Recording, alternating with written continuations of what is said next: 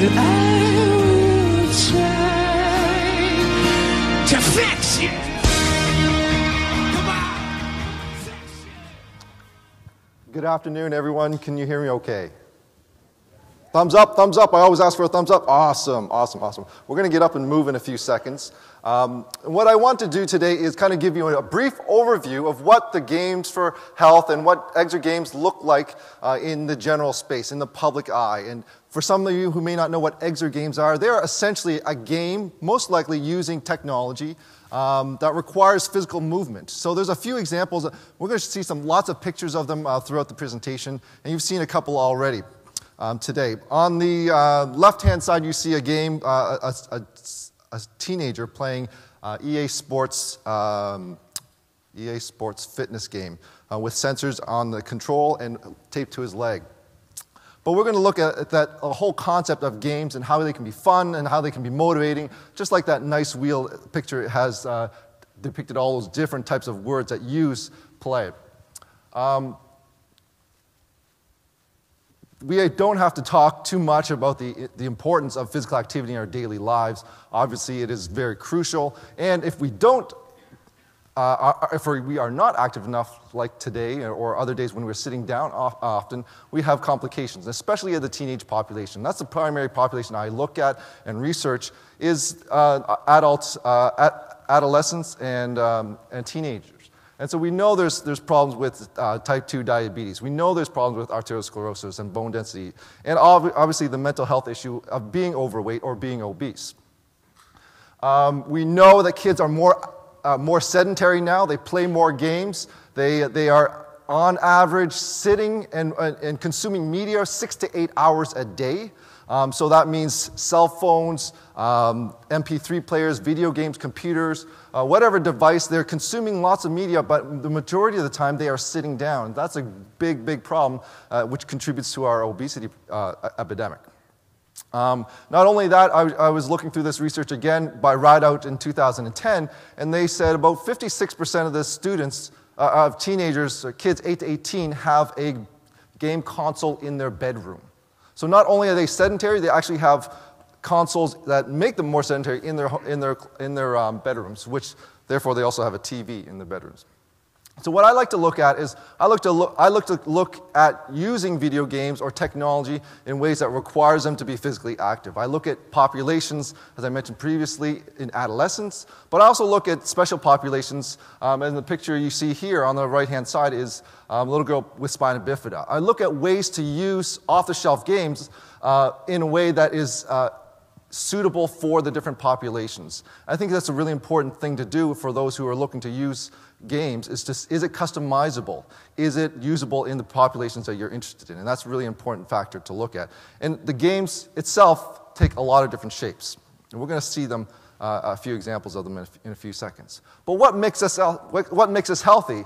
According to this little infographic, 50% of our behaviors make us healthy. And then 20% is the environment. That kind of harkens back to the discussion yesterday about the degrees of separation. What makes us healthy? Well, really, it's only 2 degrees. It's our family or friends, right? And then it's the environment around us. Those make up the big majority that influence what our health behaviors and health profiles will eventually become. But obviously, we're spending a lot of money on medical services. So if we can find a way to get people to be more active, to take care of themselves, to have better health outcomes on their own, to manage their own health, then I think that could be a great benefit to all of us. And that's something the Rod Wood Johnson Foundation, the Games for Health Project, is looking to sponsor and continue to advocate for this increased level of health. I want to focus in on 3 things today. And one, that game, play, and tech are not 4-letter words. Well, they are 4-letter words, okay? But they're not evil, dirty, or naughty words. They should be a part of our regular vocabulary, because we should not be afraid of it. And I don't think people here are afraid of change, because otherwise I don't think you would be here. But I want to expand your mind a little bit more, because it was interesting, at the beginning someone asked how many people have been to the Games for Health conference, and we want to open you up to that space, and there's a lot of opportunities there.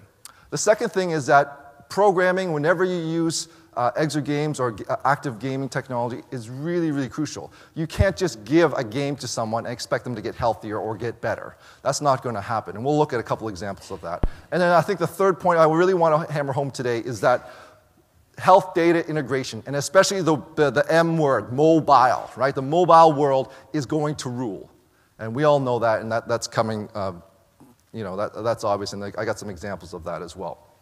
But games should provide children, adolescents, or even adults the opportunity to play. If we don't provide opportunities in the environment, at school and at home, we're not going to get over this epidemic.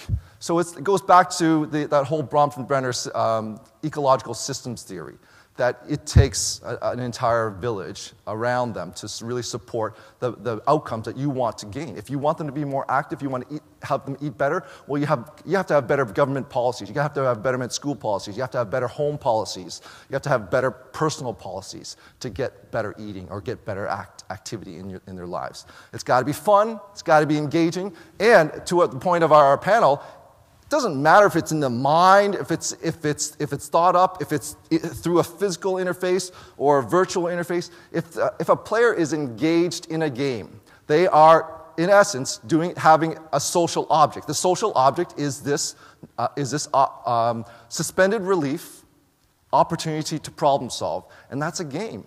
If they're involved in a game, they're trying to solve and touch a puzzle, touch a color, that's problem solving, that's game, that's play, and that hopefully will bring out the benefits that we intended them to have. That games, by the way, can be exercised if done appropriately and has the right opportunities and right intensities and the right duration.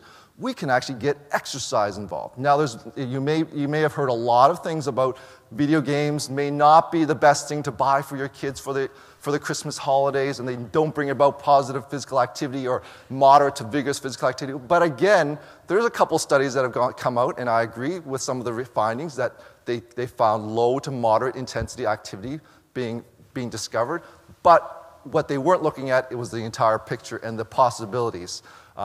And we can get there, and from my research, we can get them into the moderate to vigorous intensity zones. I'm not going to present any data from my research today. You can contact me later or take a look at my blog to get some of that information. Like I said, they can exercise. Now, in this case, here's a game that children, adults, teens can play, and they're picking up a medicine ball. And they're picking up a medicine ball and putting it down a tube. Then they're throwing it down a tube. What other game would get you to do that? Would you just do would a child get up and pick up a medicine ball, move it to a spot over here, and then decide, I think I'll take this medicine ball and put it over here? No. But you put some technology in place, you put some goals, lights, sounds, and they're going to move, and they're going to be using a heavy ball, and they can play repeated levels and opportunities. So games have an opportunity, give us an opportunity, a gateway into their world. And that's really important that we think of, what do kids like to do? They know technology, they know games. Let's meet them where they're at. Meet them where they're at and see if we can bring about the health outcomes that we're looking to accomplish. I want to show you really quickly a quick video about Dave, who loves to play cardio stuff, but we introduced some other exercise games, and this is the game I was mentioning. He's got sensors on their leg and sensors in his hand.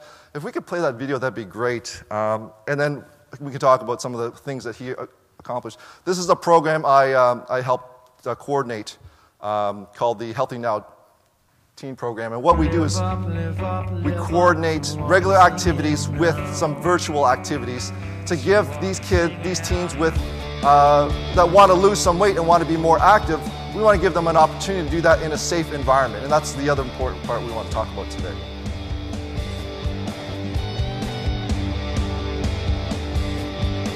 I confess I've been held down, let myself get pushed around. I couldn't figure it out. In a word, lost is where I've been. In a word, I couldn't wait to get out of it. I couldn't wait. Can we pause it there for a second? Can we pause it there for a second? All right. When it says sit up, sit up, sit up, I want you to stand up, okay? This is the participatory part of the conference, okay? All right, so let's play it again. You're going to go up and down every time they say sit up, sit up, sit up. Oh, are we going to lose it? Oh, I think we lost it. That's all right, that's all right, that's all right. That's okay. That's all right, we'll get back to it. If we have time, we'll do it after, okay? I saw a lot of people like, oh, I don't want to get up, I don't want to get up. But what defines a success? What defines a good opportunity? What defines a good game? Well, obviously, we have to think about what are the abilities and capabilities and present level of performance of the people that we want to serve. Second thing is choose a tool. If it involves technology, if it involves a game, make sure it's the right tool. And then 3, what were the results? And then really come back in that circuitous effect. Look at that in terms of defining your success. Even if someone as popular as Jeremy Lin, who's found a lot of success, maybe a lot of failure, he was playing DDR, yet he failed. But he had fun. If it's fun, if it's engaging, let's do it. Let's see how we can adopt it for our populations to have better health outcomes. As I mentioned before, who's going to be improved by mobile health? This is great infographic by Misfit. I don't have their new device that they're going to be coming out, but we're looking at the number of people that have devices. We know mobile health will be a big player in this area, whether it be through information, whether it be through fitness tracking, whether it be through other devices, or just basic graphics. Even something as simple as designing your own run, but to make it look like a picture. You can go on right now with a free mobile app. If you go to figurerunning.com, get a free app, and you can go and design your own shape, whatever you want. We did the Boston Red Sox last year. Mobile health is really big right now. There's a big Kickstarter project by Pebble. They got $8 million. They were looking for less than 100,000. They got a lot more. And the integration to the APIs through different groups like Runkeeper is going to be is a very big portion of the mobile industry. A virtual reality bike called Espresso has an app to track your activity. Body Media has an app. Everyone's got an app. And mobile will rule. And as Apple comes out with their phone, hopefully phone watch, then we might see a total integration, a new integration of sensors. We don't know what it's going to look like, obviously, but it might look like that. There's games out there that you can use on your mobile device. A snake might be chasing you. Zombies can chase you. You can integrate Fitbit. How many people have Fitbit or some type of tracker? You can play this game, this Fitbit, but once you're playing on the game, you get 20 minutes on the game. After that, it cuts you off to make sure you go and move and collect more points. How do we do that? How do we integrate these technologies? Well, it's a big dilemma, but we have the opportunity. Even making your own dance moves and sharing it online, the whole socialization factor is such a big aspect.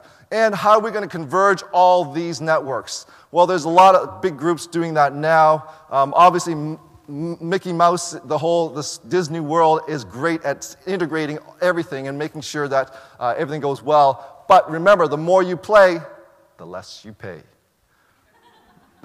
The actual title is the more you play, the less you pay per day. But I believe the more we play in general, the more we stand up and engage in fun activities, the less you'll pay in the long run. How do we do it? We've got to make it customizable. We have to make sure that it's suitable for the different needs of the people. The Robert Wood Johnson Foundation obviously has been sponsoring the Games for Health movement. The AHA and Nintendo has partnerships.